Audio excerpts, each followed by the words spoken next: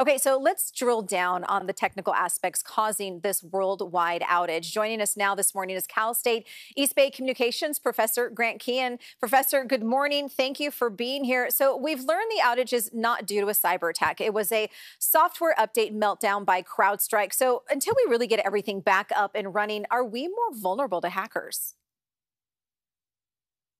We might be. I think that one of the biggest takeaways for my perspective anyway is that it reminds us something that happened in the 2000 millennial bug panic, and that we're suddenly reminded that we are part of a global technological system, and in essence we are pretty much always vulnerable to some type of technological failure, whether it is malicious or whether it's not. And so our first concern with technology should in many ways be that it will always fail. And this is something I like to tell my students, that when you use technology, you need to expect that at some point it's going to fail. And you won't know when, you won't where, but it's always going to be inconvenient. And of course, yes, go ahead. No, you bring up a very good point right there. I just kind of want to jump in and talk about that a little bit. Are we becoming too reliant on technology when you see something like this affect so many businesses and people around the world? I wouldn't say reliant so much as maybe we're forgetful about really what is going on with our technology, that it's inconvenient when it doesn't work. We love it and ignore it when it does work. And what we need to keep in mind,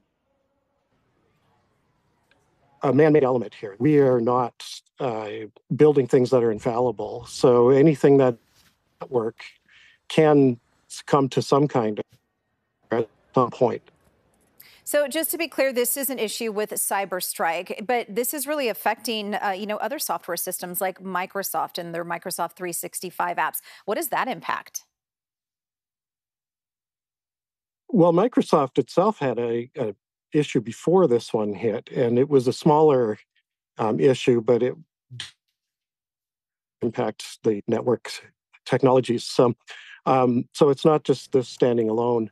And I haven't been able to discover whether this is compounded issues or not, but this has actually happened from what I understand. So we want to be careful, though, of paying attention to redundancy and making sure that health systems and financial systems are going to be able to recover from these kinds of things. All right. Well, thank you for that. We hope, things get back on track here sooner than later. Cal State East Bay Communications Professor Grant Kien, thank you so much. Okay, so let's move on and talk about how this is going to affect us here at home. And of course, we will be following new developments on the global IT outage right here on air and over on our website, KPIX.com.